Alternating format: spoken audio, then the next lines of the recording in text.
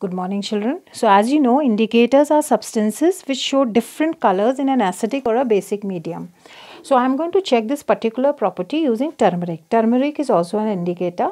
So I have applied a lot of turmeric on this tissue, and now I'm going to apply some soap on it. So I have taken this kitchen soap which we use to wash our utensils.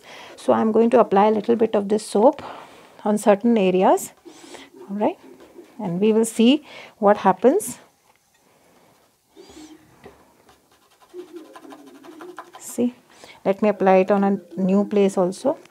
Here, same effect. All right, let us apply it on a third place, maybe here.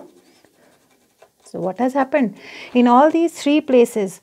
What has happened? The color of turmeric has changed to red. All right, this shows that soap is basic in nature, because that is what turmeric indicates. Turmeric indicates, using the red color, that the material applied on top of it is basic in nature. So let us now try it using acid. So I have taken a little bit of vinegar and let me apply in this area where there is a yellow stain.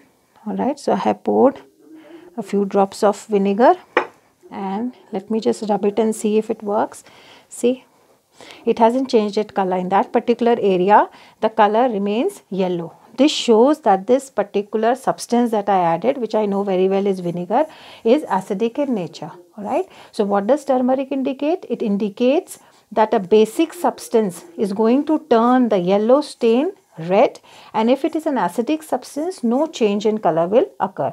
And you can very easily do this activity at home, and this proves that turmeric is also an indicator, and it also shows that soap has basic properties and vinegar has acidic properties.